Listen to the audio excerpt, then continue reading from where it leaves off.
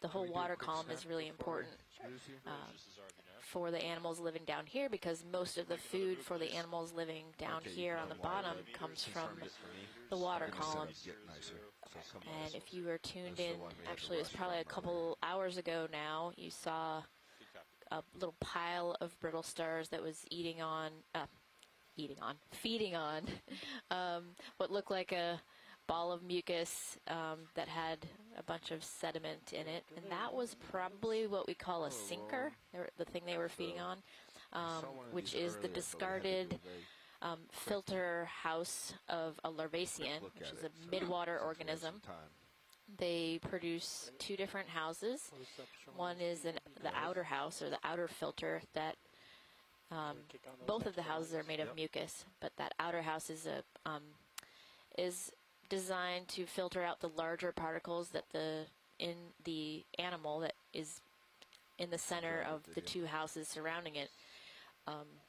They were not interested in some of those larger particles, so a lot of the marine snow, or all these particles that you see in the water column, they get trapped in that, and then when the animal is done feeding, it just swims out of that house, and that house sinks down with all those particles attached to it. We call it a sinker.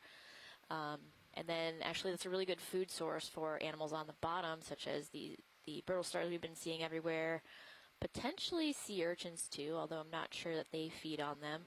So yeah, now we're looking at this nice sea urchin. It looks like it has a worm on one of the spines.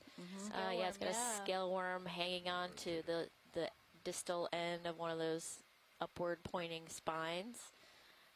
And you guys saw a couple of these earlier, but I missed what this one is. Yeah, Chris Ma had identified it as a Formosoma placenta, and Megan McCullough sent that in to us. I can't remember if, Megan, if you got that from a blog or... Yeah, it was from Chris Ma's blog. Yeah. You can see on the lower left some of the structures called the pedicellariae.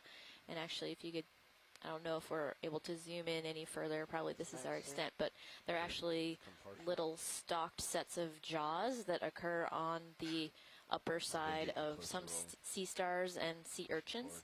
And their function is not totally understood as far as I know, but they potentially remove particulates from settling on top of the sea star or on the sea urchin, and they could also potentially be used in feeding. But I think mostly it's to keep things from settling on the body of the animal. Which it would need in this environment. Yeah, with all this marine snow coming down and settling. Sediment, yeah, just plain old sediment too. Close as I can get you. In the center? Yep, working on it. Yep. Don't have my tilt. Put it back up in here. So pedicellariae, those are the modified. Yeah, so you can see those 3 or 4 along the lower left. They have those little white stalks on the end. Yeah. Oh, I see, yes. So it's just like little simple jaws. They're really cool. Oh. Nice view of the scale worm. Yeah. And the tube feet that he's walking on are nice and stout. Yeah. Hey, when you saw the ones earlier, and did Chris get on the line and talk about these like inflated? Oh, the scale worm's jumping off. He's bailing. Maybe he's going to go underneath. Pretty color. Yeah. No, we haven't heard from Chris Ma. Okay, I was just wondering if I'm sure someone... Oh, you can see a pair of the jaws on the right side, right just above the worm, is open. Oh, yeah. Oh, my gosh, look at that. So keep an eye on that, and you might, I don't know, might be able to see it closing those. Oh, it looks like it's closing. That's funny. I guess it sensed the scale worm, and that would be, yeah, my Copy that, Bridge. Thanks. my presumption. There's also one on the upper right open as well. A little more Oh, inside. yeah. Thank you. Yep, exactly.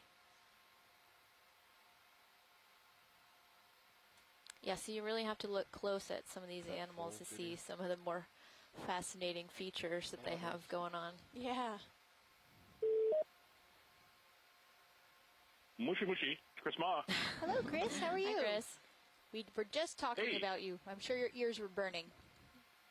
Oh no! In fact, I almost didn't call in because you guys are doing such a fine job of explaining this excellent echinotheriid urchin and all of the various details. I only wanted to call in to add the fact that these large bulbous balloons that we're seeing on the top. Craig Young has looked at the function of these and has proposed that they function in a defensive capacity as essentially large hypodermic needles. And we had talked about how echinotheriid urchins, also called pancake urchins, because of the fact that they have really flexible tusks and the fact that when they're brought up to the surface, the water evacuates from their body coelom very quickly, and so they flatten out immediately. But they have these really elaborate defensive mechanisms that are perhaps related to their shallow water relatives. But essentially, these big balloons around these spines function, it's thought, as hypodermic needles. And so, if we were to have collected one of these and brought them up, whoever would be unfortunate enough to deal with them would unlikely get nailed by one of these, or potentially could be nailed by one of these spines. And from what I'm told, there's a very unpleasant tingling sensation that sets in afterwards.